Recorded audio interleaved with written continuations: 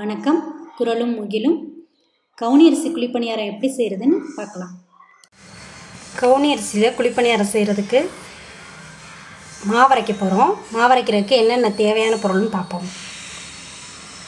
இது பச்சரிசி உலக்கு எடுத்திருக்கேன்.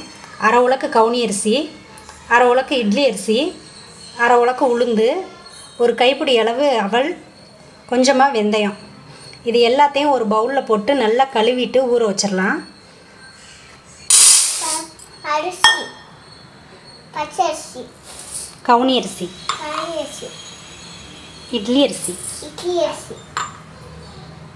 உளுந்து, அவல், வெந்தயம் எல்லாத்தையும் நல்லா கழுவிடுங்க. கழுவிட்டு ஊற வச்சுருங்க. ஒரு 2 மணி நேரத்துக்கு ஊறட்டும். அரிசி நல்லா ஊறிடுச்சு. ஆட்டிடலாம்.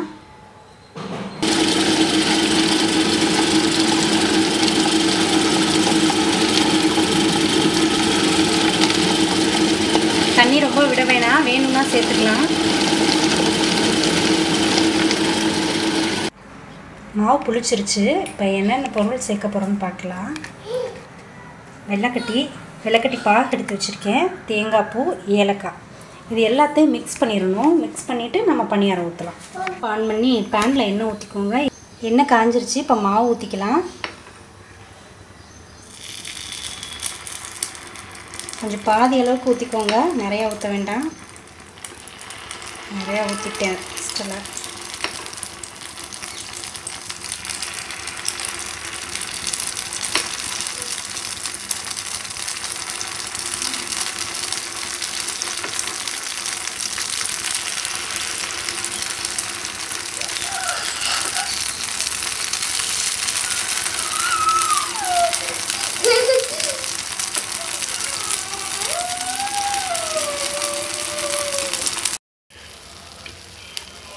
அந்த சைடு வெந்த மாதிரி இருக்குது. திருப்பி போட்டுக்கலாம்.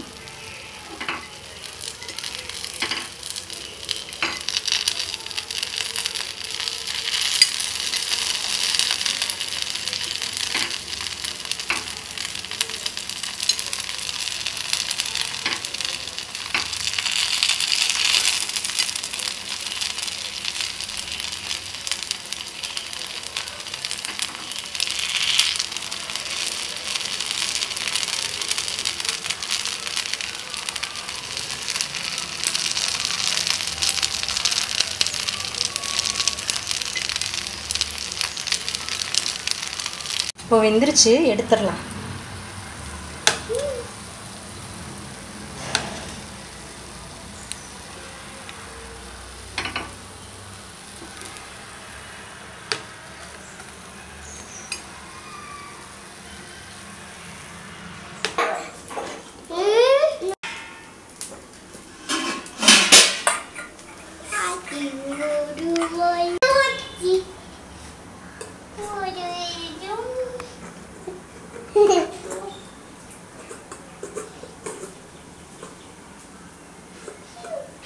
Different